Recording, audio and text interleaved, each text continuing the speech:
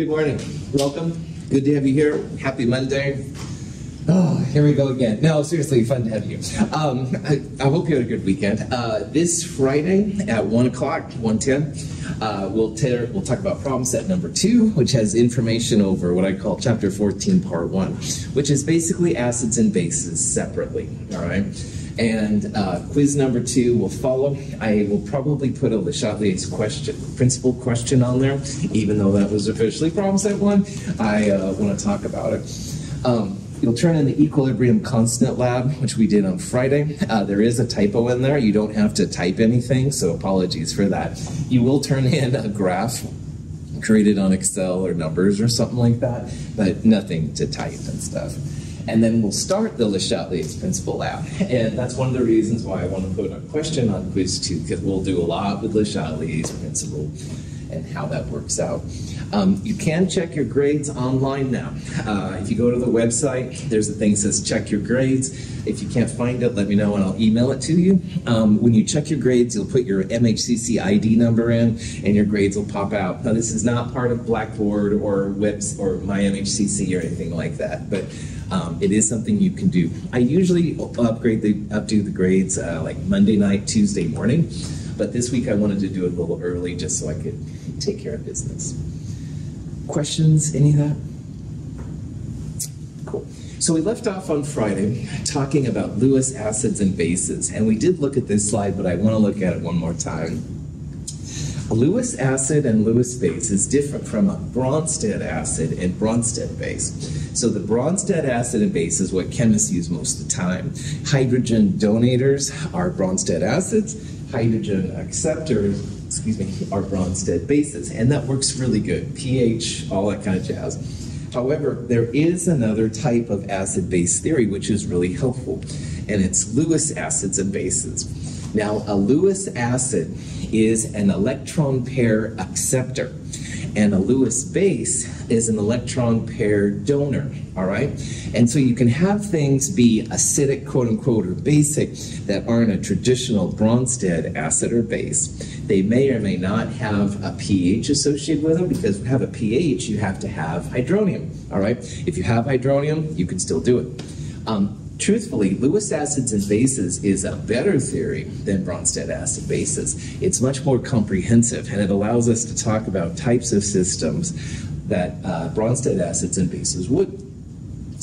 One of the cool things that a Lewis acid-base theory does, it explains why solutions, aqueous solutions of transition metals, are acidic. So if I have like an iron +3 aqueous solution and I said, is it acidic or basic? Initially you wouldn't probably just would say it was neutral, because there's no H+ or hydroxides or anything like that.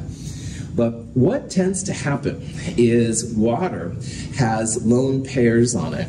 And so water, like hydroxide, like ammonia, is a potential Lewis base. And it can pull a hydrogen off one of the waters, which naturally pushes themselves into transition metals. Transition metals are great Lewis acids. They usually have lots of empty orbitals and stuff for putting electron pairs. So when transition metals are in water, they naturally have between 4 and 6 of these waters around them. Copper is one of the ones that usually has 4. But anyway, they're not held on super tightly, and so water can come up and actually extract one of the hydrogens. So in this picture, one of these hydrogens was taken from the water to make hydronium, all right? Hydroxide, OH, has a stronger attraction for the transition metal than water does. So there's a little bit of a benefit. But anyway, if you think about this, you've got some kind of compound reacting with water. It makes a conjugate base, all right? Because we know that conjugates have one less hydrogen. So one of the waters became OH. And it also creates hydronium. So this truly is a Ka expression, an equilibrium constant for a weak acid. Really, I should probably have a double-sided arrow there, not just a single-sided. But anyway, the important part, and why I'm pushing it again, is that if you have a solution of a transition metal in water, it's not neutral, all right? It'll be a little bit acidic. They're not like hydrochloric acid acidic, but they are a little bit acidic.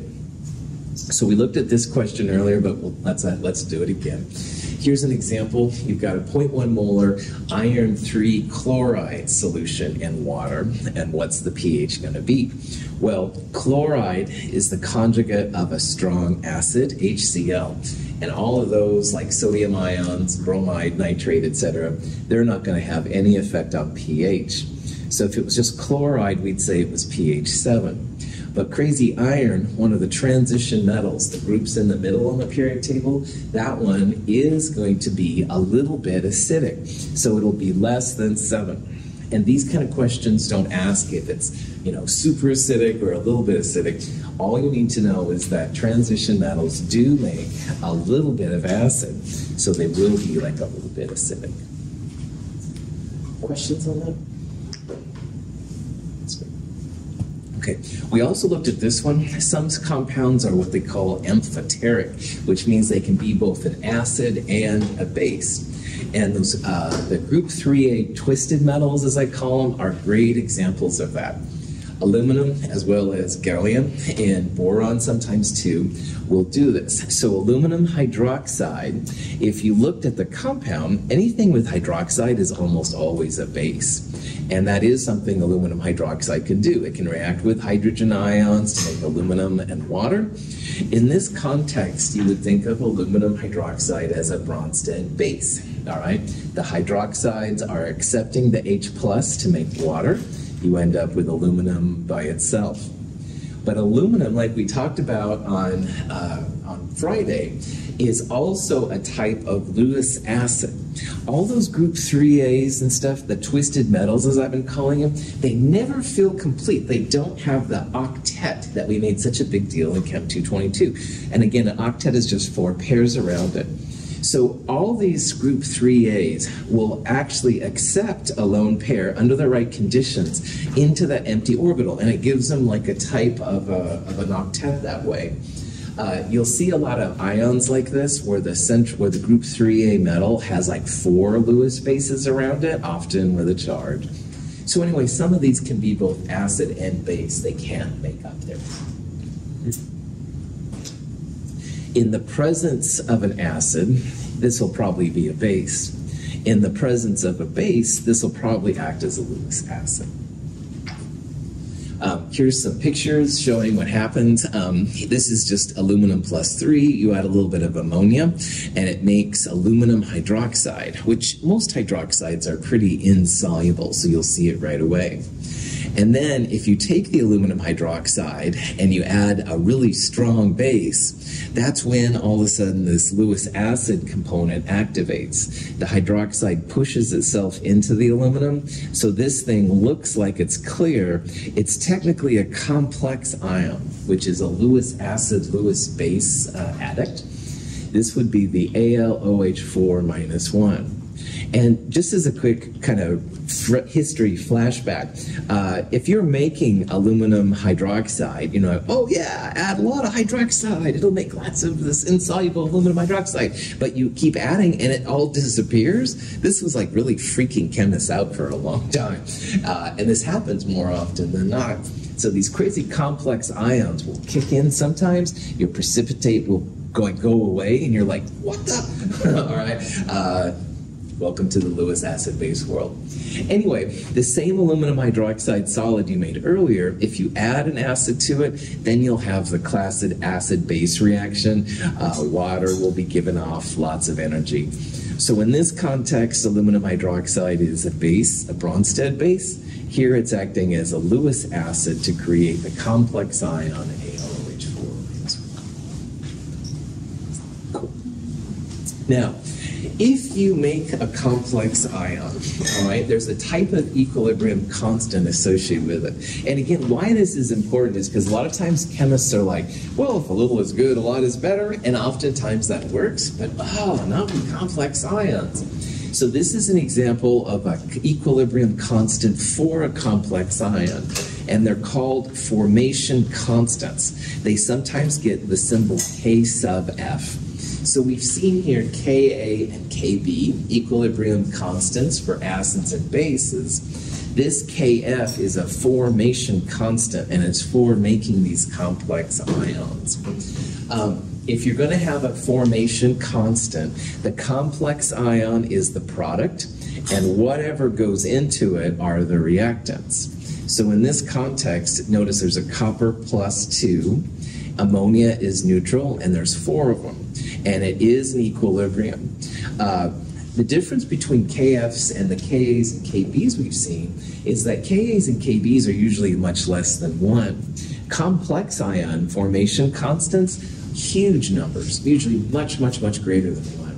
And that just means that these want to form. So it's really easy to see this kind of dark blue solution form, this copper NH342 plus thing, because the Ks are so product favored, all right?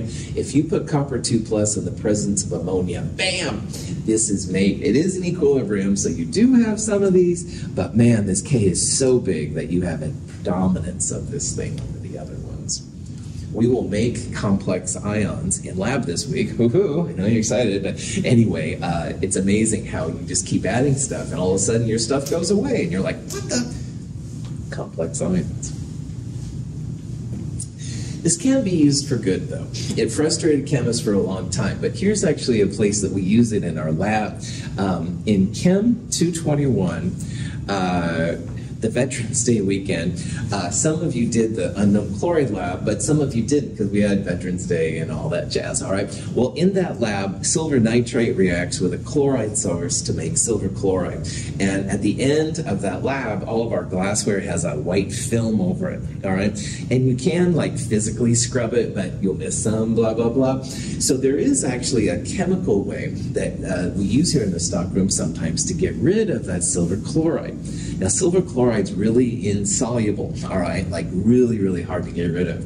However, if you add a little bit of base to it, you do make the complex ion AgNH3+. And this has a charge, so it's something that will dissolve in water and chloride, all right?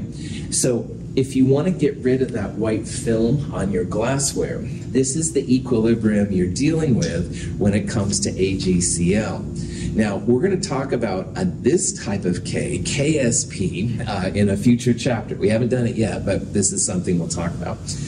Silver chloride is solid, and the ions are products.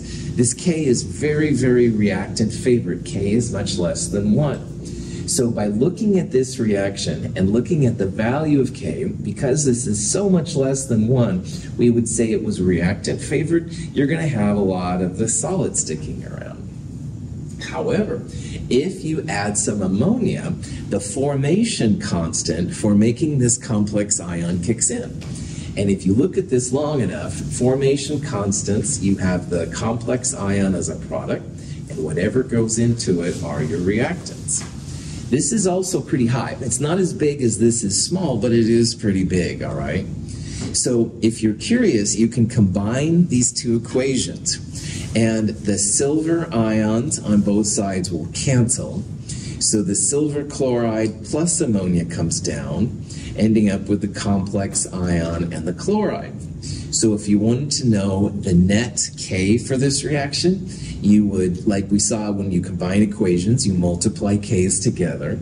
So KSP times K formation, you end up with 2.9 times 10 to the minus 3. Now this is still reactant favored, all right, still dominates the silver chloride, but it's more product favored than this one was, all right? So in the lab, this is a pretty good way to get rid of ammonia. You add some ammonia and a lot of the silver chloride goes away. Not all of it, but a lot of it. And by Le Chatelier's principle, if you pull out the old silver stuff and add more ammonia, you keep forcing the reaction to go to the right side. So you can keep getting rid of the silver chloride. You have less and less and stuff. So, questions on that? All right. So in this chapter, all right, chapter 14, part 1, the goal was kind of to discuss what happens when you have acids and bases separately, all right? So this is kind of an overview of some of the things we looked at. Think about this stuff as we go along. Now, in chemistry, there are, of course, strong acids and bases as well as weak acids and bases. The strong acids, there's only 5 of them. If you have one of those 5 and you want to find the pH, it's literally minus log the concentration of the acid. So Jenna has some 0.1 molar HNO3 in her garage, and be careful if you do really have that, but anyway, if she wants to know the pH, it's literally minus log 0.1. Whatever concentration of strong acid, that goes right there. You can find the pH right away. Strong acids are 100% dissociated. We can use the single arrow, not the equilibrium form. For bases, it's something similar. Now, 14 equals pH plus pOH. pOH of a strong base is minus log concentration of base. But chemists use pH almost all the time. So let's get rid of the middleman, pOH, and just make it a pH expression. So if you do that, strong base equals 14 plus log concentration of strong base. There's only 3 strong bases, lithium, sodium, potassium hydroxide. Hayden has 0.5 molar KOH in his garage. I don't know why everybody has acids and bases in their garage, but I don't need to go there. Anyway, he wants to find the pH of it. No problem. 14 plus log 0.5, whatever that is, that would be the pH of his base. All right. Now, when it comes to weak acids and weak bases, though, we have to think about the equilibrium constants. You need a Ka or a Kb value because the hydronium depends not just on the concentration, like these up here, but also on the equilibrium constant. So starting basically now, all right, for more or less, as long as 100 times K is less than C, which 99.9% of the time is going to be the case, the pH of a weak acid minus log square root Ka times Ca, all right? You don't have to use a quadratic formula if 100 times K is less than C, which is most of the time the case. This will be something we'll use quite a bit coming up. And then likewise, there's a Kb expression for weak bases. If 100 times Kb is less than Cb, you can use 14 plus log square root Kb times Cb. So that incorporates the Kb and the Cb value. Now, all of these things stem from the fact that Kw, 10 to the minus 14, is the value you're using. And in Chem 223, we're basically going to assume that we're always at 25 degrees Celsius, all right? But John starts doing studies with the human body, which is more like 37 degrees Celsius. Kw will change, and that might change some of these pieces up here, I'm letting you know. So if any of you do research on human beings or on Mars or Venus or something, some of these equations, you may have to tinker a little bit, all right? But in Chem 223, we're going to assume we're at room temperature, so Kw is 1 times 10 to the minus 14th, and that equals hydronium times hydroxide. If you minus log everything in here like we did earlier, you get 14 equals pH plus pOH, and that's kind of cool. Now, if you have conjugates, a conjugate acid and its weak base, or a weak acid and its conjugate base, Ka times Kb also equals Kw, which is pretty helpful. They must be conjugates, so you could do acetic acid and acetate, or ammonia and ammonium. But you wouldn't want to do ammonium and acetate, even though that's an acid and base, they're not conjugates of each other. So if you have conjugates, Ka times Kb also equals Kw.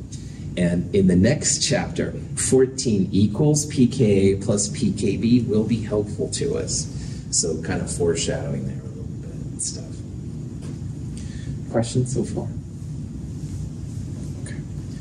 Equivalence point is the halfway, is when the moles of what you, the acid and the moles of base are equal to each other. If you have a strong acid plus a strong base, they knock each other out, and your pH in theory should be equal to 7. So I make jokes about if you have HCl and sodium hydroxide and they're the right amount of moles, in theory you could drink it. It would be like salty water. I would never let any of you do it, but in theory it should be neutral, pH 7. Don't even think about it, John. I see you looking. No, I'm just joking, Kayla. I mean, whoever is thinking about it, don't even go there. I like you all too much and stuff, so no. It's a dumb joke. We'll tell you stories about Barlow High School later. Anyway, if you have, though, a strong acid and a weak base, at equivalence, that weak base becomes its conjugate acid. So when the moles of those are equal, you're actually going to have a little bit of an acidic pH. And conversely, if you have a weak base and a strong acid, when the moles are equal, they knock each other out. But that weak base becomes an acid. So the conjugate will kick in at the equivalence point. All right. We will definitely talk about that more in the next section. And then finally, these last two down here are just about Lewis acids and Lewis bases. All right. They're a little bit funky, but they're not too bad. A formation constant is just whatever complex ion you're looking for in the products. And in the reactants, you'll put whatever goes into the complex ion. So we saw the example of the copper ammonia complex ion divided by copper and ammonia. These Ks are usually much greater than 1. All right, Ks and Kbs usually less than 1, but Kf will be bigger than 1. And finally, we'll talk about Lewis acids and bases more than they making these complex ions, but it's nice to know that Lewis acids just have a place for lone pairs, and the Lewis base has a lone pair to donate. So in the Lewis structures we did, anything with a lone pair potentially could be a Lewis base. The Lewis acids are usually transition metals as well as the group 3A twisted metals. So, any questions? All right, so that's it for this chapter. All right, chapter 14, part 1, like I said, is mostly acids and bases by themselves. Now what we're going to do is think about what happens when acids and bases come together. Because, you find acids and bases in your garage, which is my theme apparently this morning, all right? You don't really want acids and bases to like hang out usually unless you have a use for them or you know what you're doing, right? So a lot of times people will try and get rid of them. And the easiest way to get rid of an acid is with a base or a base with an acid. But you gotta know what you're doing because you have to make sure the moles are the same. You have to make sure you know the types of acids and bases and stuff. And so a lot of times a chemist then is called upon to have safe disposal of acids and bases and stuff like that. But there's other reasons too. In problem set 2, you're going to see the last page is a big list of Ka and Kb values. And scientists had to determine that. Our lab last week was basically about finding the equilibrium constant for one lab. It's kind of involved, you got to know initial concentrations, ice tables, blah, blah, blah. Well, we're going to see in this chapter that a titration, something like this, is a great way of finding a Ka or Kb value if you have a weak acid or a weak base. Now, a titration for an acid base is usually something like this. What happens is you'll add slowly an amount of what's called the titrant. And the titrant is something you'll add from a burette. If you saw a burette in Chem 221, awesome. But if you didn't, don't worry, we'll use them in lab ourselves. Burettes are just basically a long tube with a little stopcock thing at the bottom. And you can slowly add in the titrant, whatever you're doing, to make it happen. Now, in an acid-base titration, the y-axis is usually going to be pH. And the x-axis will be the volume in milliliters of whatever you're adding. Now notice that at 0 milliliters of titrant, we're starting with a pH just a little under 3. Does that mean that what we're starting with is an acid or a base? Acid, that's right. Anytime your pH is less than 7, you're going to have an acid, all right? pHs between 2 and 4 are often weak acids, not all the time, but often they're weak acids. This one definitely is a weak acid, as we'll see later. As you slowly add the titrant, notice how the pH is getting bigger, all right? It's going up the scale. So in this case, we definitely are adding a base because bases will make your pH go up. Acids will make, of course, your pH go down. When you get used to reading these kind of what are called titration curves, the equivalence point, which is kind of the middle part of this narrow part, that's going to be really important to us coming up. When you're able to read one of these curves, you'll see that this pH is bigger than 7, all right?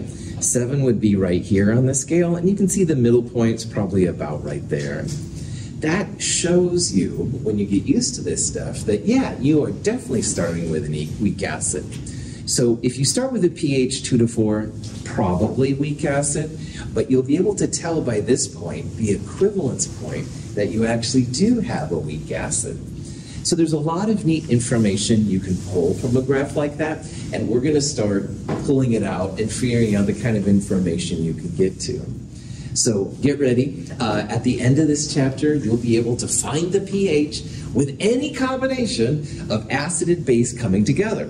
And that's kind of cool. So you may not even be doing a titration. You may just mix some random acid with some random base, and using these techniques, you'll be able to find the pH, how much acid is there, and stuff like that. So, all right. This is an example of a titration setup, and we will do a lab or two like this. Now, in this kind of setup, we've got a ring stand, all right, with some kind of clamp that'll hold this kind of narrow tube with a stopcock on it. And this is called a burette.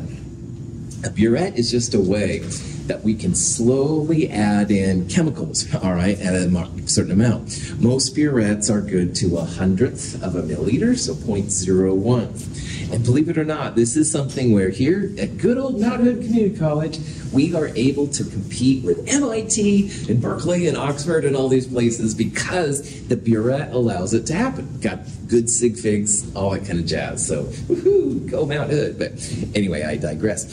So the burette has the titrant, what you're slowly adding in. And then down here in a beaker, or I prefer Erlenmeyer flasks, like right here, you're going to have what's called the titrate, all right, which is just whatever you're starting with, okay? And you're slowly adding it in. Now, because this is a pH system, you need what's called a pH meter, a pH probe. And that's just some kind of device that measures how much hydrogen ion you have in solution, all right? And again, this is something you'll do. So in this example, you're starting with some kind of known concentration. It's usually this stuff up here. All right, you know what you're adding. You not only know the chemical you're adding, but you also know the molarity of it, how strong it is. And you're slowly adding it to its opposite. So if this is a base, then you'd be slowly adding it to an acid. All right, something where you've got some kind of reaction going on. The pH meter will slowly tell you how acidic or how basic you are. And eventually you're going to get to what's called the equivalence point. Equivalence point is just where the moles of what you're adding from the burette equal the moles of what you started with. So in this problem here, the moles of HCl would equal the moles of the NaOH at the equivalence point. And if you look at the titration curve, you'll be able to find that right away. It's like that narrow spot where it's relatively straight up and down.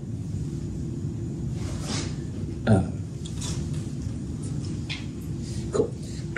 So the goal of these kind of things, all right, is usually to determine how concentrated maybe this stuff is down here in the beaker or the Erlenmeyer flask. You might want to know its pH dependence. You can definitely find out how concentrated this stuff is in your beaker or Erlenmeyer flask. You can also find the molar mass. Chemists are always interested in finding grams per mole of the compound. And we'll see that you can actually do that using a good titration, which is cool. So titrations are pretty powerful. This just shows, this is like initially what happens. This is like the middle point.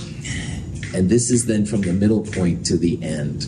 Now in all of these, we're starting with an acid. All right, so again, the starting point at 0 milliliters of titrant is acidic. All right, and you can see what happens. At first, it kind of makes like a little plateau. Then after a while, the plateau begins to rapidly increase. And then finally, you get past that point of increase until you get to kind of a more plateau again. Sometimes scientists refer to these as S-curves. You have to use your imagination a little bit to see it. And the S-curves, by the way, can be reversed too. We'll talk about that later. But anyway, they kind of look S-like, okay? If you have you're starting with an acid and you go to a base, it does look more like an S. Sometimes they're reverse S. Now this example has a strong base in the burette, the part right here, and you're adding that to a weak acid, acetic acid. So it starts off pretty acidic, goes through this little kind of plateau region, then it goes through a really steep region. This is where the equivalence point is, and then it plateaus again. So this is a really important part. We need to analyze what's happening in these different regions, kind of to see what's happening. This first plateau region right here is really important. And if you have a weak acid with a strong base, or a weak base with a strong acid, this little region right here is referred to as a buffer region. Now, buffer is something we haven't talked about yet, but buffers are super important. And in biology, maybe, I don't know, every year biology is a little bit different, but buffers are important. Buffers are basically ways to maintain a somewhat stable pH. And buffers are pretty important. So in order to talk about titrations, we need to first talk about buffers so we can understand what's happening in that region. And buffers use something called the common ion effect to figure it out. Now, at the end of the day, a buffer is just a weak acid with its conjugate base, or a weak base with its conjugate acid. And because they're weak, they can hang out with each other. Now, if you put strong acids and strong bases together, it's like cats and dogs in a bag. That's not going to work, man. They'll start fighting each other. Strong acids and strong bases push to the product side always. But weak acids and weak bases are more chill. They can hang out with each other and kind of coexist. So if you have a weak acid and its conjugate base, i.e. acetic acid and acetate, they will actually prevent pH changes from going off the rails. So it's a really fascinating thing. Our blood is a buffer system. Our kidneys have a separate buffer system. Buffers can be pretty important. So again, in this chapter, the goal is to find acids and bases, any combination, and start taking care of business. But in order to understand that, we have to first talk about buffers and this common ion effect to see what's happening. Any questions? Okay. Now, common ion effect is basically just Le Chatelier's principle rebranded, in my opinion. However, it is something that's considered its own world. So let's talk about it.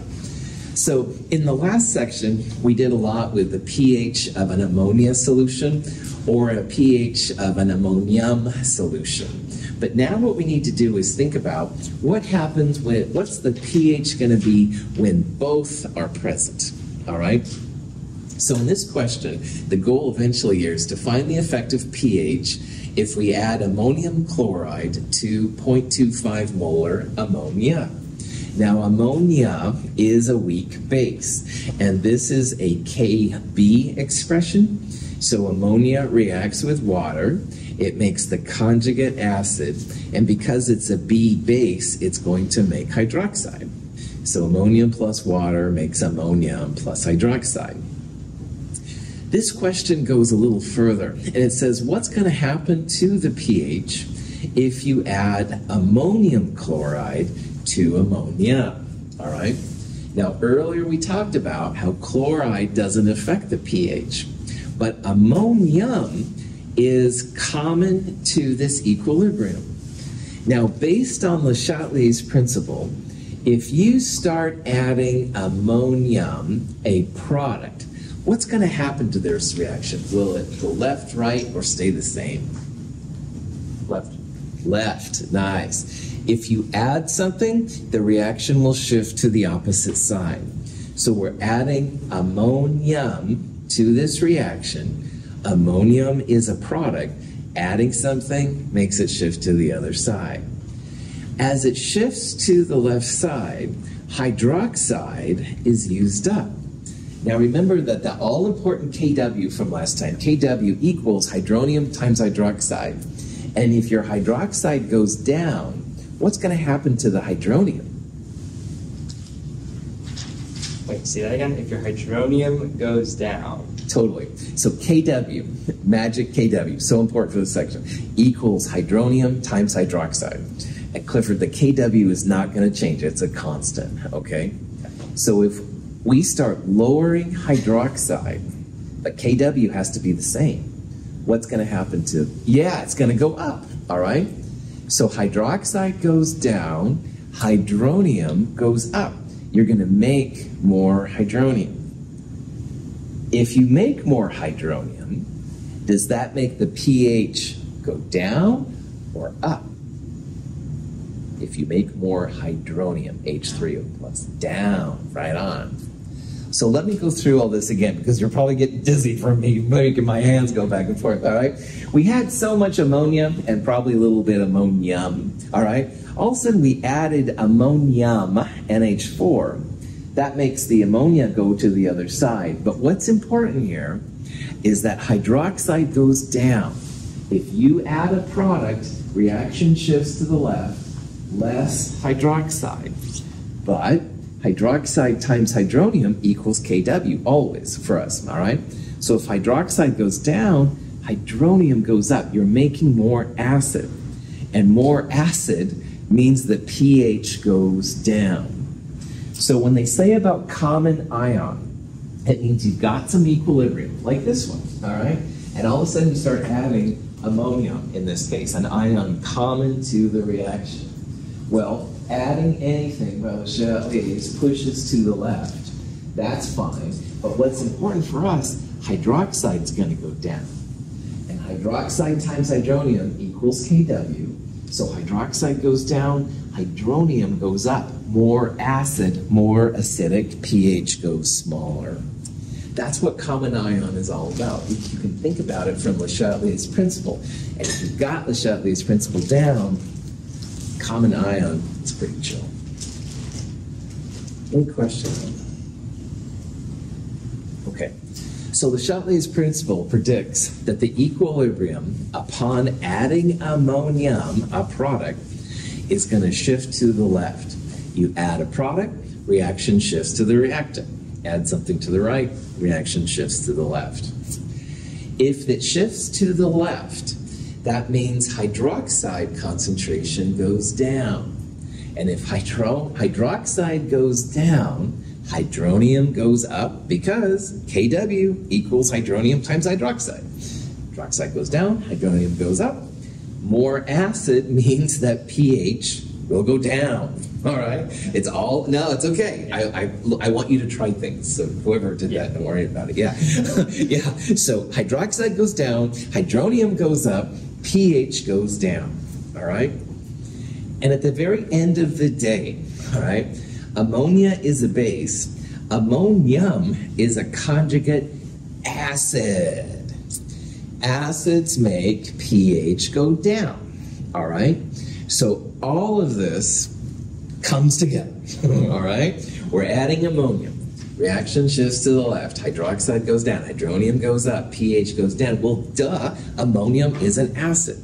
So if nothing else, if you start getting lost in my hand waving, and I totally understand, you just remember that anything with a Ka, or a strong acid for that matter, all of those are going to make your pH go down.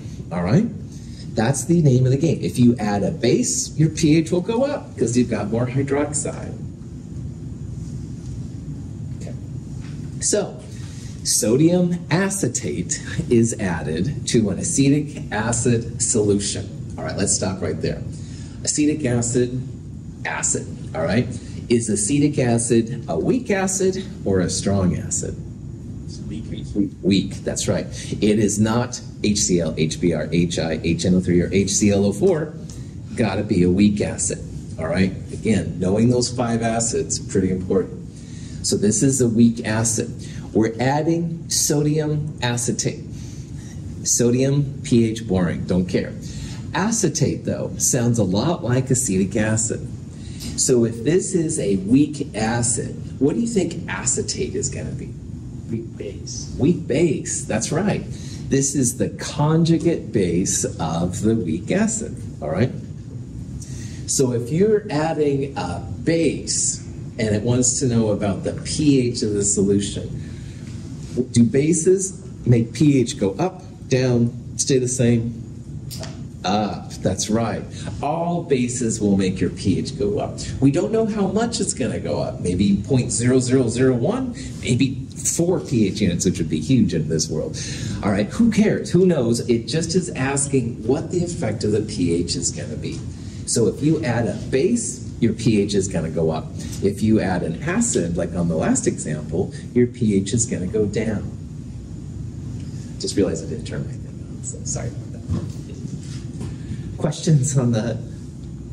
All right, so at the end of the day, all right, you add an acid, pH goes down. Doesn't matter how much, what kind, your pH is going to go down.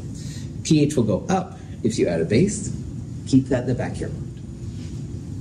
Questions? All right. So, in this problem, let's first figure out what the pH of a 0.25 molar ammonia solution is going to be.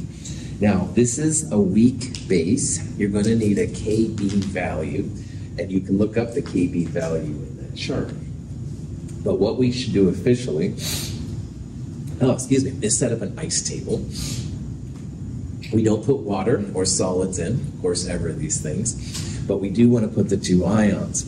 So initially, we have 0.25 molar ammonia, and we don't have any of the other. Can't have negative masses down here, so they have to go up by X, and they'll come from the reactant, which will go down by X. So X and X for ammonium hydroxide. Ammonia would be 0.25 minus X. You should then look up the Kb value. Kb will equal products divided by reactants. So in this case, if you look up the ammonia Kb, it's 1.8 times 10 to the minus 5. That equals X times X, or X squared. In the bottom, 0.25 minus X. At this point, if you have the solve function, or you're really into quadratics, you can absolutely push the solve and figure it out. On the other hand, if 100 times K is less than C, you could pull this little x out. So 100 times this number is roughly 1.8 times 10 to the minus 3. This number is 2.5 times 10 to the minus 1. So that 100 times k is definitely less than c. So pull out that minus x. Don't use a quadratic here. You're just honestly wasting your time. X, which is hydroxide, square root Kb times Cb. Cb is nothing more than the concentration of your weak base, which here is 0.25. So 0.25 times 1.8 times 10 to the minus 5, and then square root the whole thing, 0.0021 moles per liter. That's the concentration of your hydroxide. Minus log hydroxide is POH 2.67, and 14 equals pH plus POH, so pH 14 minus POH is 11.33. And again, at this point, you can make sure that you're on the right target. This is a base, B, so you should have a basic pH, 11.33. You bet. Now, we're going to start doing a lot of this, so I'm going to keep pushing my little quick and dirty equations. Getting rid of all this stuff. If 100 times K is less than C, 14 plus log square root Kb times Cb will also give you the same answer. And you don't have to go through ice tables, solving hydroxide, POH, pH. One-stop shopping. Okay. So the 0.25 molar ammonia has a value of 11.33, which makes sense. It's a base. pH should be greater than 7. Any questions? Okay. Now let's think about what the pH is going to be when we still have 0.25 molar NH3, but now we're going to add 0.10 molar ammonium chloride, all right? Now, chloride, like sodium, lithium, nitrate, etc., doesn't affect pH. But ammonium, as we talked about earlier, will definitely affect pH. If this is a weak base, this is a conjugate acid, all right? So if we're adding an acid to a base, and previously the base had a pH of 11.33, will our answer here be greater than 11.33 or less than 11.33? Less. Good. That's right. We're adding an acid. The pH at the end of the day here will be a number less than 11.33 because acids drop pH, bases raise pH. Okay. To solve a question like that, all right, you do expect, of course, that the pH will go down. Ammonium is an acid, but we can figure this out. Now, how to do this, if you go back to the ice table, you have initially some ammonium this time. So before it was 0, but now you've got some ammonium, all right? Now, at the end of the day, you cannot have negative any concentration. And then in the way the ice table is set up here, 0 is the amount of hydroxide. So ammonium and hydroxide are still going to go up by some amount x, and this will go down by x, because when at equilibrium, all of these things have to be positive numbers. So if you're ever uncertain, like positives here or positives there, remember you can't have negative x at the bottom. That would mess chemists up. Okay, so like before, this is the Kb expression for ammonium. So like before, 1.8 times 10 to the minus 5, that Kb, will equal ammonium times hydroxide divided by ammonium. But the difference now is that before we had x times x, or x squared up here, but now we've got 0.10 plus x. And in the bottom down here, we have 0.25 minus x. So again, what you could do at this point is get out that lovely solve button. This equals all of this. You have just one variable, blah, blah, blah. However, earlier, we took out this minus x. And why we did that is because we said that 100 times k was less than c. And that was valid because the amount that 0.25 went down was so small that it was basically equal to 0.25. And also remember that X is hydroxide. And earlier on, I made a big deal how as you add ammonium, your hydroxide's going to go down. All right, hydroxide goes down, hydronium goes up, your pH goes down, all that jazz. So adding ammonium will make the X even smaller than it was before. So again, if you don't want to do the quadratic, and honestly, that's why I recommend, on this crazy problem, you can pull out not just this minus x, but this plus x, because x was even smaller than it was before. X was 0.0021 before, and that wasn't big enough to make 0.25 change. Well, x is going to be even smaller now, so minus x will be even less insignificant, and 0.1 is pretty close to 0.25. So basically what I'm saying here is you can pull both minus x and plus x out. So at the end of the day, x, hydroxide, is Kb times the concentration of the base divided by the concentration of the acid, and you get 4.5 times 10 to the minus 5. So go through all the things again. POH minus log of hydroxide, you get this. pH 9.65. Sure enough, pH dropped from 11.33 to 9.65. So we said adding an acid should make the pH go down. That's what we're seeing here. This is the common ion of ammonia. Now, if you're sitting back there and going, Russell, come on, you're making already things about minus x, come on, pull out another x just to make your life easier, you egoist, you know, and I understand if you're thinking all that. You are absolutely welcome to go back and push solve button anytime you want. KB equals all this, knock yourself out, all right? But I promise, man, if 100 times k is less than c, and it will be for these kind of problems, you can pull out both the plus x and the minus x. So this is an example of a common ion. We realized we added an acid, the pH went down, all right? We pulled out minus x and plus x. You don't believe me? Push it in your calculator. Questions? All right, we'll do more of this on Wednesday. Thanks for hanging out. Have a great day.